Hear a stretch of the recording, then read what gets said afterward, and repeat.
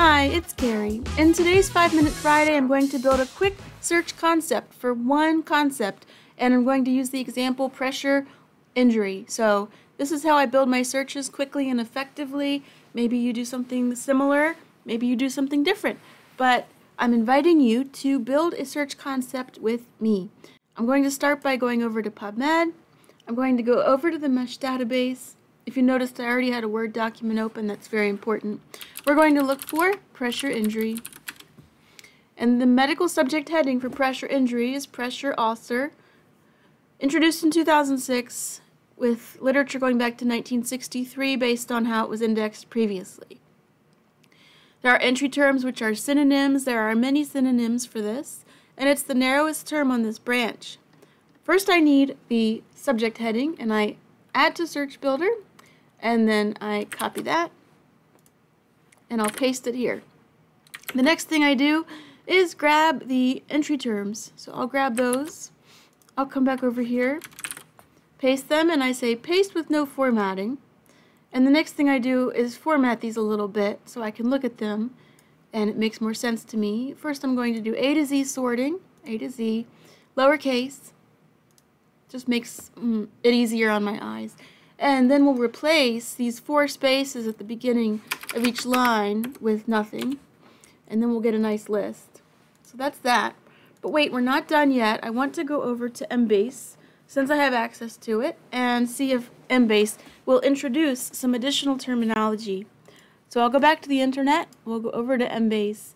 Mtree is their equivalent of medical subject headings, except of course completely different. We'll go to Mtree. And we'll look for pressure ulcer. If you have nurses, you probably have a lot of searches about pressure injury, pressure ulcer. They call it decubitus. Let's look at that one. There are 2 terms below this on the tree, or on the branch. So we'll need to make sure we include phrases that capture these. Pressure ulcer should be no problem, but we'll need to add pressure necrosis. And then over here, on the right are synonyms, and all I need to do is copy them. I can always check out the definition, make sure I understand what it is that I'm looking at, but I'll just copy the synonyms.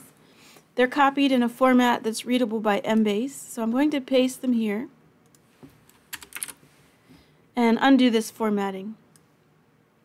Replace, and instead of quote or quote, I just want hard returns, which is $P. And I have to take out some extra quotes here. Before I forget, let's add pressure necrosis and pressure necroses. Alright, again I'm just going to highlight the whole list.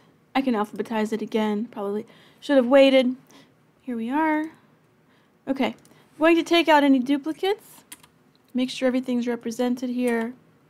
If we have decubital, we don't need that.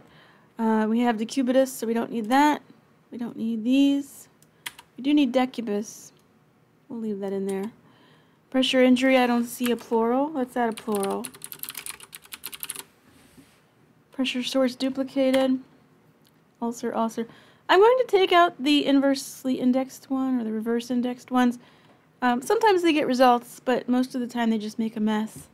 Take that out, and we'll take out ulcus decubitus. Alright, so there's our search list of terms. Now let's turn it into a beautiful search. I'm going to highlight it all, except for the mesh term. And if you were building for more than one database, if you were building for Embase at the same time, maybe you want to have a second document going or a second piece of your search going below. Alright, I'm going to go to replace, and I'm going to replace all the hard returns with quote, square bracket TW, or quote. You can use TW, you can use TIAB. You have to clean up the ends a little bit, and we're going to pair it up with our medical subject heading. And there's a beautiful search ready to run. So if I go over here, if I copy it and go over to PubMed again. Let's just open another window. We'll say PubMed and paste it. We get 23,166 results. Didn't find a decubus. So that's okay, just didn't show up in the search results. And if we look, we'll see that I'm getting exactly what I expected to get. I'm signed in, I have my highlighting turned on. So that's building a quick search with me, or a search concept with me in PubMed. And if you're doing something like this, then good luck. Practice makes progress. Thanks for watching, and I'll see you next time.